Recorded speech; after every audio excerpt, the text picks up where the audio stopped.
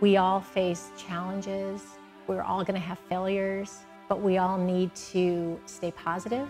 If I can take those lessons and help other people, I'd like to do that, and that's the point of Blue Glasses.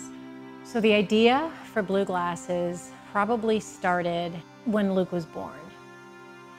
And to tell you a little bit more about Luke and his history, Luke was born in 2004, and Luke was born with a very rare chromosome disorder. My husband and I heard a lot of he may nevers. Early on, he may never smile. He may never get out of bed. He may never crawl. He may never walk. He may never eat solid food. I couldn't live with that. And I decided that I can make a choice every morning when I get up.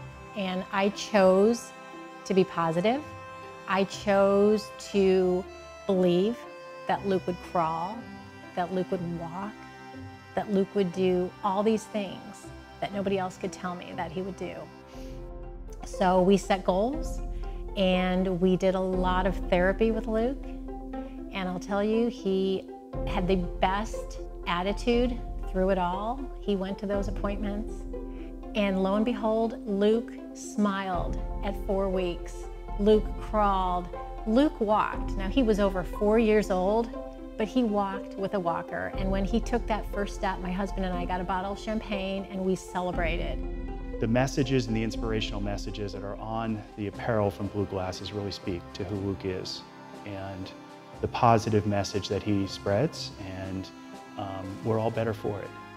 Felicia and I met Glenn and Vicki probably 12, maybe even 13 years ago now at a support group for kids with different special needs, and we met Luke at the same time, and we were immediately drawn to Luke and just his really positive, really cool spirit. We've remained great friends since then. He immediately bonded with our older daughter, Emma, and we now have our younger daughter, Allison. And when Glenn and Vicki told us about the idea of Blue Glasses, we were so excited and just so happy for them, and thought, what a great idea to share Luke's story and what a great little guy he is. Plus, you get to wear some cool clothes, and money goes to help other families with disabilities, and we were just super excited to hear about it and be a part of it, and we're glad to be a part of their extended family. I also feel strongly about employing people with disabilities. One of my goals is to hire people with disabilities to help me make my t-shirts and my bags, and ultimately a portion of my profit goes back to organizations that support people living with disabilities.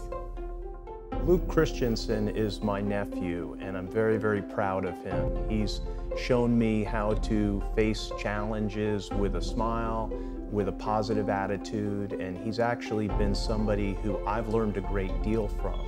He shows me that any challenge put in front of him can be overcome, and I think people like Luke are teachers in many ways for people that maybe don't have challenges that they have. I think the best word to describe Luke is he's heart. He's all heart.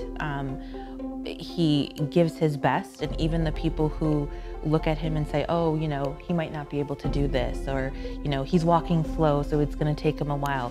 Luke will get to that. He's just special. I mean, as weird as that word is, you know, people have so many different meanings behind it. He's just a special kid.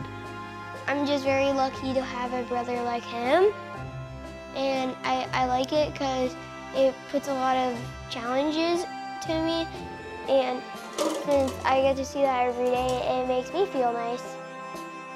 We're unique in the sense that we have a son with a rare chromosome disorder, but we're not unique that we face challenges. And if some of the lessons that I've learned along the way, the phrases that you see in my shirts, the inspirational sayings, can help someone facing a challenge, that's what I'm passionate about. That is the point. That is the purpose of Blue Glasses.